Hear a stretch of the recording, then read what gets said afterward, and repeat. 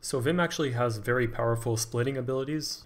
So first of all, basic splitting command is Control W and then S. It's just going to split the current buffer to 2 parts. You can do this more than one time. It's going to adjust the screen according to the open windows. On the same way, you can do Control W and then V. It's going to make a vertical split instead of a horizontal split. If you want to go ahead and move a window, for example, to the left side, you can do Control W and then capital H, for example. It'll bring it to the left side. And you can use capital J, K, and L for all the other directions, like you move your cursor. So if you want to move between windows, I'm going to use Control W and then I'm going to use H, J, K, L according to the direction.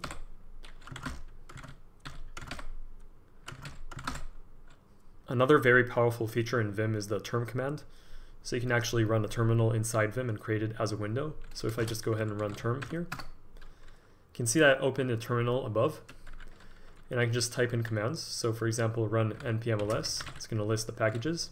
And now something really cool, you can actually go into normal mode. So if I just go ahead and press Control W and then capital N, and then I can just navigate this buffer with Vim commands. So just move with HJKL, for example. I can search, and I can copy. So I do, for example, YW on this, on item slide here, and I'm just going to copy it to this file.